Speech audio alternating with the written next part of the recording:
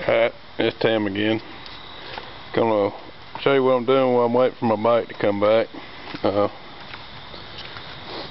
prime my rack here.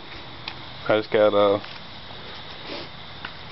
there's my wire wheel on my little Black & Decker drill. I just use that and then bust all the rust bits down, and then I'll prime it and gets it pretty smooth, and then there's the finished product there. That's dried now, so I just used a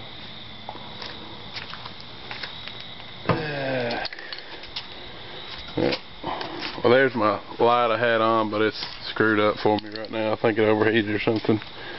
I just used Rust-Oleum protective enamel.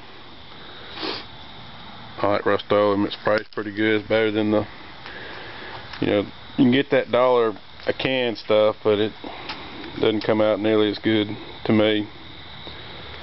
But anyway, that's my racks, and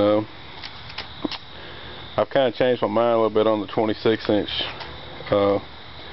tires. I think in the morning I'll be ordering a set of 27-inch ITP XTRs with some Type 7 wheels, 14-inch.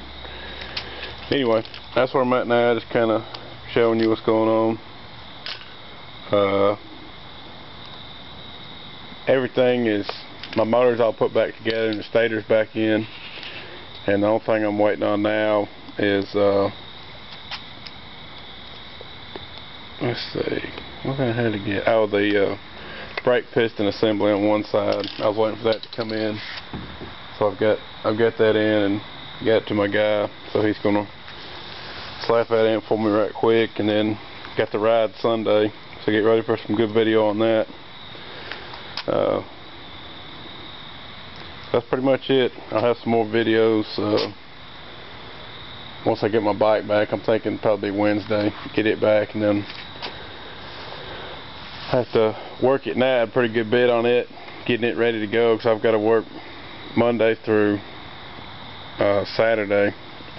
So pretty much Saturday night, it's probably early Sunday mornings when it'll all be coming together. I got a pretty good bit of work to do. So I'll be painting the frame on it also, and installing the 4,000-pound winch. I've got tons of new parts that's going on it. I'm going to have to do a little bit of welding on the frame, get the racks to work with me. But anyway, that's it. Just kind of showing you how I paint my frames and all. Just go like that, and you prime it, and there's your finished product. Now I'm just going to let it sit for a long period of time, let that stuff get good and dried, because that's always a pain when you got it looking good and you're messing with it, and then the stuff, messing with it too early. Anyway, that's it.